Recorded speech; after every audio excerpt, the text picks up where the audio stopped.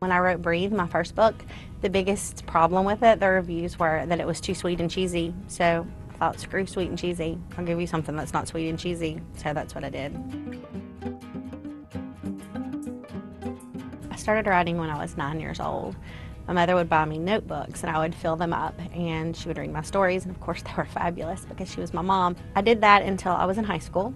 When I was in high school, my literature teachers and English teachers would have me write different things for them. So I guess since I was 9, I didn't know I was going to be a writer and write books until I was a little older. I did journalism type things, and so it was a while before I realized that I wanted to write an entire book.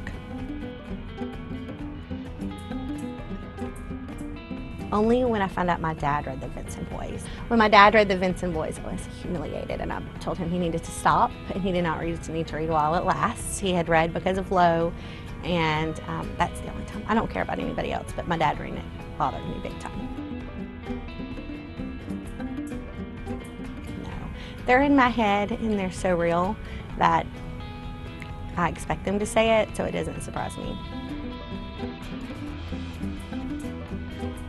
If my character wrote the song, then yes, I come up with all the lyrics to the songs in my books. I hear music when I'm doing it. The song that Jax did, that we had put to music, I sat down with the guy that did his voice and the guy that wrote the music for it.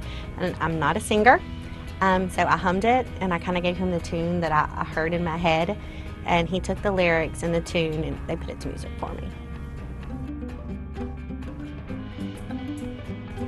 I'm a people watcher, and I think I'd take the different, what's the word I'm looking for? I think I take the different traits from Southern guys, and I take their best traits and I put them all together and make a really great guy. This is not typically the way that the guys are in South Alabama or anywhere in the South, but I take the best traits and create that fictional character that way, and now people watch a lot.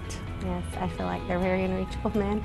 I have readers tell me that they want to move to South Alabama to find a guy like this. They're not going to find one. So, they're not there. Those guys aren't real. Maybe we should leave that out.